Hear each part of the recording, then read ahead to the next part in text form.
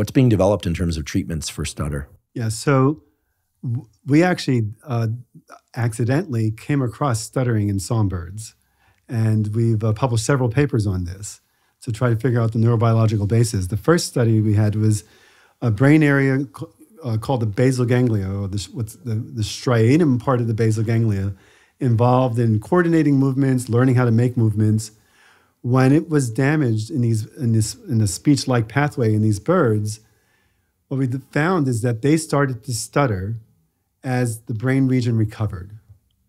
And unlike humans, they actually recovered after 3 or 4 months. And why is that the case? Because bird brains undergoes new neurogenesis in a way that human or mammal brains don't. And it was the new neurons that were coming into the circuit, but not quite, with the right proper activity, was resulting in this stuttering in these birds. And after it was repaired, not exactly the old song came back after the repair, but still it recovered a lot better. And it's now known, they call this neurogenics stuttering in humans, with damage to the basal ganglia or some type of disruption to the basal ganglia at a young age also causes stuttering in humans. And even those who are born with stuttering, it's often the basal ganglia that's disrupted than some other brain circuit. And we think the speech part of the basal ganglia. Can adults who maintain a stutter from childhood repair that stutter?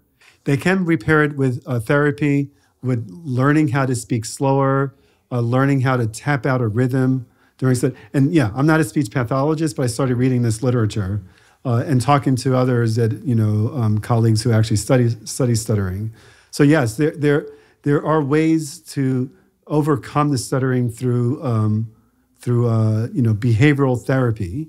And I think all of the tools out there have something to do with sensory motor integration, controlling what you hear with what you output in a thoughtful, controlled way helps reduce the stuttering.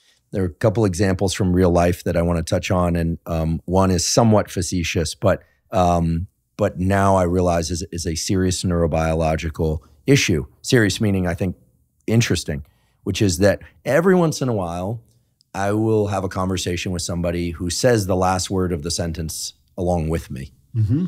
And it seems annoying in some instances, but I'm guessing this is just a breakthrough of the motor pattern, that they're hearing what I'm saying very well. So I'm going to interpret this kindly and think they're hearing what I'm saying.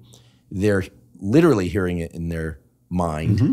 and they're getting that low-level electrical activity to their throat, and they're just joining me in the enunciation of what I'm saying, probably without realizing it. Can we assume that might be the case? Well, I wouldn't be surprised. So that, the motor theory of speech perception, where this idea originally came, what you hear is going through your speech circuit and then also activating those muscles slightly. So yes. So one might argue, okay, is that speech circuit now interpreting what that person is speaking, now you listening to me, and is going to finish it off because it's already going through their brain and they can predict it? That would be one theory. I don't think the verdict out there is no, but that's one.